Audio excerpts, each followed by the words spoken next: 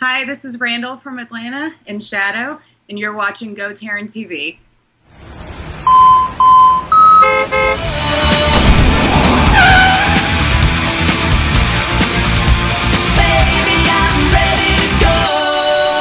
Hey everybody, welcome to GoTarryn TV. I'm Tarryn the Traveling Trainer here in Atlanta, Georgia. It's episode 515. We have a very new guest to the show for the very first time here, also in Atlanta, Georgia. She's the founder of Puppy Pals, Ms. Randall Ray. Randall, how are you doing today? I'm doing well, Tarryn. How are you? Very good, thanks. Great to have you on. Great to see you. Haven't seen you for a while. Thank you so much for having me. Yeah, my pleasure. Well, thanks for coming on. You look great, by the way. I was going to say I haven't seen you since last year. Randall's one of my clients that I trained over in the Buckhead area, and she was actually connected to me through Catherine Marshall. So if Kathy's watching, I wanted to give her a quick shout out. And again, Randall, you look terrific. So it looks like obviously you've still been keeping up your workouts. And how's everything been going otherwise? I wish I say I had more, but I do walk the dog a lot. That's terrific. Yeah, and that's what we're going to talk today. Our topic of discussion, we're going to talk some dogs and get to talking about your app, what you're doing with that.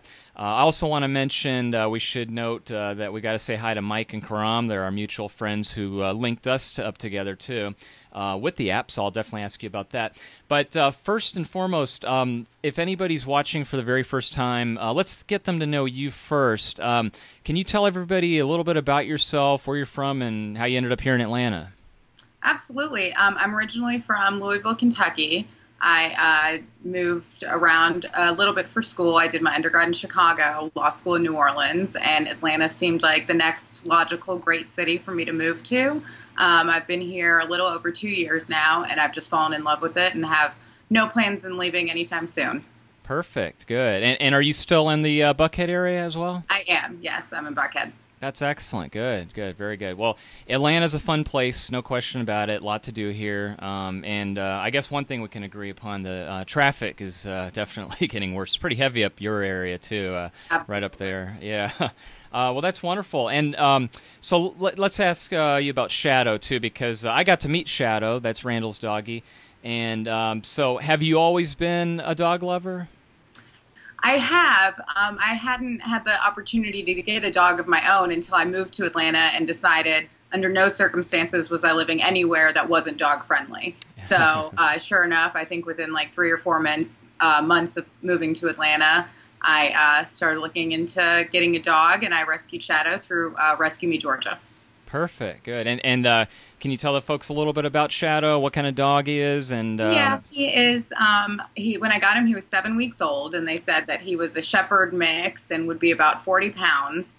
And he just turned 2 at the end of July, and he's pushing 80. So, oh wow! I actually had his DNA tested, and he is half lab, a quarter husky, and probably a quarter shepherd. So. Oh, that's a beautiful mix. I love that. Wow. He's a beautiful dog too. Again, I've gotten to meet him and had the pleasure. Let me ask you this, Randall. As far as Atlanta is concerned with doggies, do you find the Atlanta area dog friendly as far as parks are concerned? I do. I find it to be extremely dog friendly. I think it has some of the best dog parks from the research I've done in the country, really. I know Newtown Dog Park, where we frequent, is one of the top 10 in the country. I go to Brook Run and Dunwoody a lot, and it's nice because I live in an apartment, so I have plenty of areas to take him and let him run free.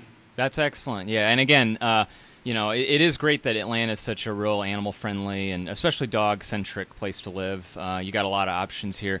And in Buckhead, too, which is great. I like that. I always see, especially during the summertime, a lot of people with their doggies. And so on that note, let me ask you this, Randall, because that's going to kind of segue and a good transition into asking you about Puppy Pals, the new Puppy Pals app. I believe that's going to be launched in the fall.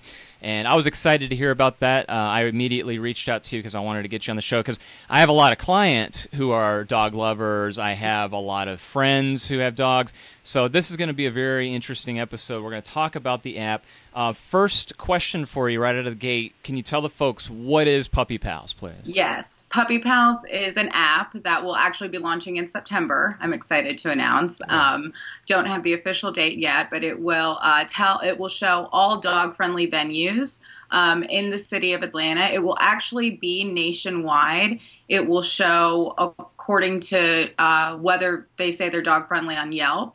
All that data will be pulled onto the app. However, Puppy Pals will show Puppy Pals certified businesses starting off in Atlanta, hopefully expanding soon, which means they've been personally vetted by us. They're 100% dog friendly, all breeds, all sizes. In addition to the information that's on the app, there will be a Puppy Pals logo in the door of all of these businesses. And it won't be limited to restaurants. It'll be stores, shopping areas, banks, Walgreens, I've recently discovered is dog friendly. So the logo will be there so there's no discrepancy and no confusion for people when they're wanting to bring their dogs with them. Yeah, that's wonderful, Randall. I think that's terrific and great. I love the name, too. It's catchy, Puppy Pals. Did you come up with that? I did. I don't know when. I don't know how. I think I was talking to my mom probably because I bounced all of my ideas off of her, and it just kind of came to me.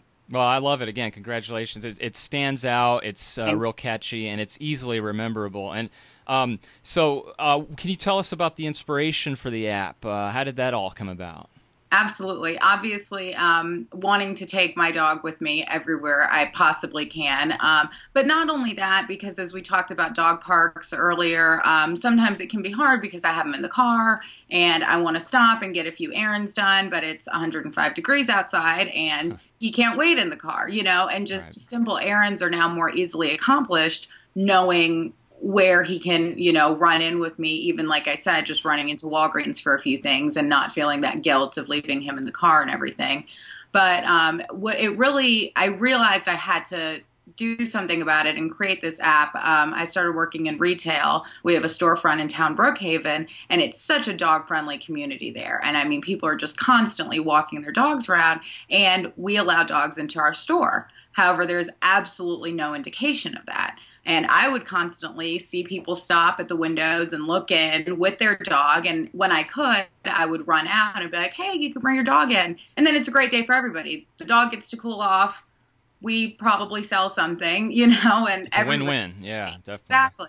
So that's when, just seeing that day after day after day, that's when I realized I'm not the only one that has this problem. And I just want community standard that all dog parents can rely on in terms of where they can bring their dog. And I'm hoping that the Puppy Pals certified sticker and app will allow that peace of mind.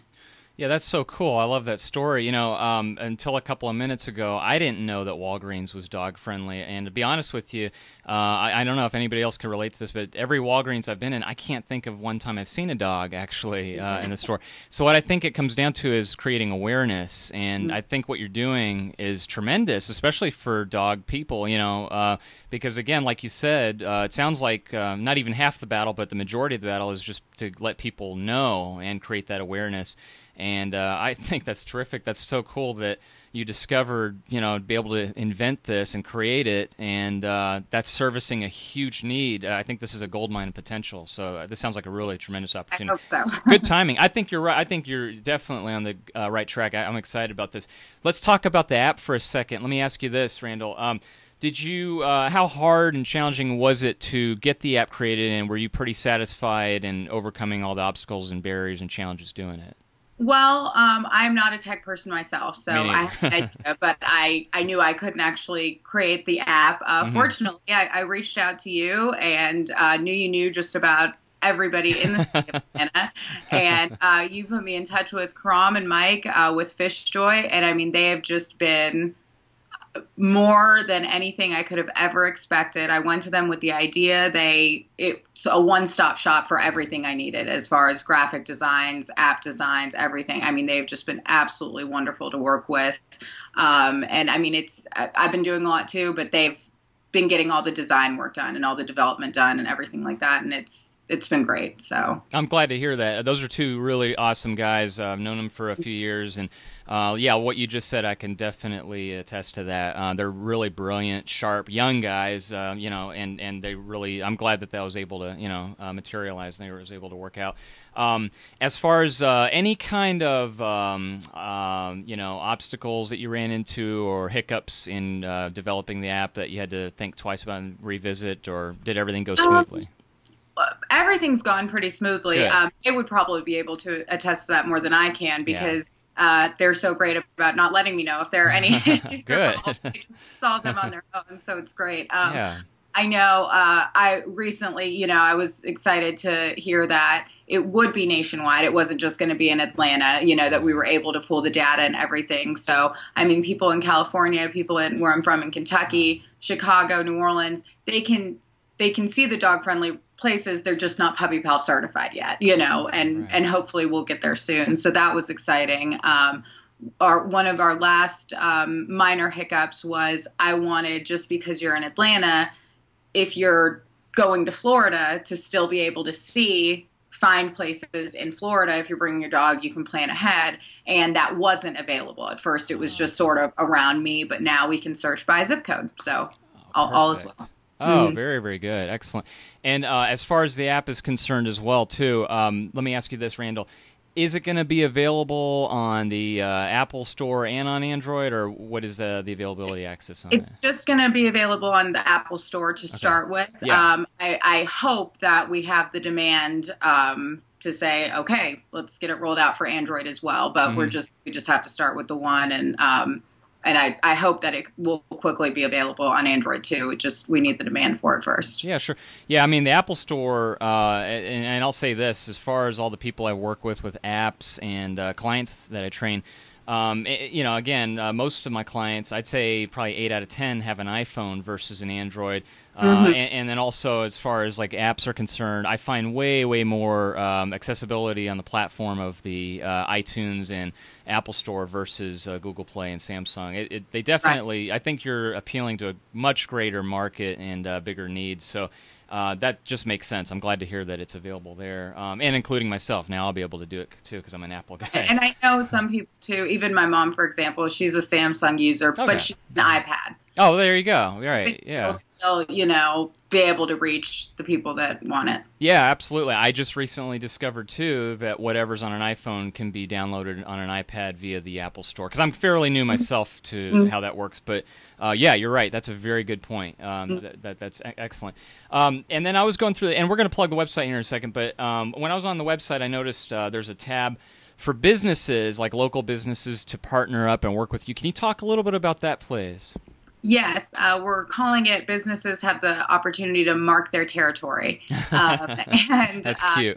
That's businesses hopefully hearing about us and seeing other places that are Puppy Pal certified, and they want to be Puppy Pal certified too. Yeah. And so all they have to do is plug in their information, and then I will reach out to them shortly after. That's tremendous. The one thing with a Puppy Pal certified business is it's important that it's all breeds, all sizes. So good. Size restrictions. Oh, that's wonderful. That's good. Excellent. I'm glad to hear that. And then as far as what do you envision, Randall, for your goals for, like, let's say, for Puppy Pals long term, 5 to 10 years from now? What do you foresee? What would you like? Where would you like this app to be at that point?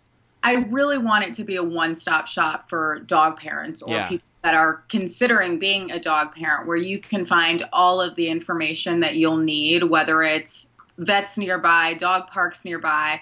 They already have great apps for finding, dog sitters and dog walkers. Yeah. I'd love to put it all in one place, though, partner or merge with some of those existing apps. So it could just be a one-stop shop, be able to purchase products off of the app, every month or 6 weeks, when your dog food runs out, just like plug it in and, just like a repetitive order. So, just to make it easy, for dog is the ultimate goal. Oh, any person with a dog, that's going to be like their ultimate need as far as an app goes. So that's perfect. I think you've hit it right on the head. So I've got to commend you. Yeah, again, congratulations on this. This is amazing. Last question before we plug your website and contact info and everything. Let me ask you this, Randall. In summary, and a general question here, what do you find most rewarding working with both people and their families of dogs? I think ultimately it has to be that dogs are just like just kind, pure souls. Yep. I do think I've gotten to the point in my life where if you're not a dog person, I don't know if we'll get along. I love how much people love their dogs, and obviously I love the bond I have between, Shadow and I. I mean, he's just my world and my child, and I love him so much. So it's been a great community. I've made good friends at dog parks. You know, everybody's always so friendly, you know, so it's a really nice thing. I like that. That's very well said. Well, let's get some contact information out there. So for the folks watching, when we fade to black in a couple of minutes, just grab a pen and paper. They'll be able to jot it down. So what is the website, and what's the best way social media to get connected with you and learn more about Puppy Pals? Yeah, the website is puppypalsapp.co, not .com, .co. And if you follow us on Facebook or Instagram, that will be the quickest way to get updates on the app. You know, the exact launch date, like I said, it will be sometime in September. Instagram is at puppypalsapp, and Facebook is at puppypalsapp as well. Perfect. Excellent, Randall. Well, that's wonderful. Again, I'm so glad to finally reconnect and do this interview with you. And this is a great video blog for ultimate dog lovers, you know, and for their necessity for essentially for them to get this app going. So when we launch, you know, again, the app coming out next month, I'm going to be on the lookout for that. I'll spread the word and tell everyone I know, too. Great. Thank you so much. I really appreciate you having me. Yeah, my pleasure, Randall. Well, again, keep up the great work you're doing. Let's do this again very soon. And I'll tell you what, I think we should schedule a follow-up interview once the app is launched, and I can ask you how it's going from there. And, I would love that. Yeah, let's do that. Let's definitely get together if you get a chance. Either I'll come out your way, or you come to the Family Life Center, and that's another place, that Family Life Center, Jim. That's the first place I could think of. We should get them Puppy Pals certified as well. Absolutely. So, I mean, how much would people love being able to get a quick workout in on their way home from the dog park or something? Yep, absolutely. And again, it's just you've scratched the surface. I think this is going to just spread like wildfire. So. Again, congratulations, and keep up the great work with it. And Puppy Pals, get the app, everybody. So, so we fade to black here. Here comes Randall's information and Puppy Pals info one more time as well. Randall, thank you so much for your time today. Thank you so much for having me. All right.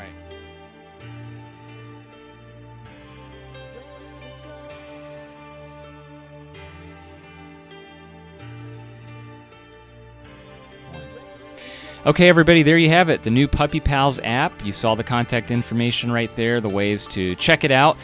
Tell someone who you know that has a dog, and also get in touch with Randall Ray directly and let her know you saw her here on GoTarryn TV. We're going to have her back after the app is launched next month and do a follow-up and see how it is going. So Puppy Pals, that's awesome. I love that name.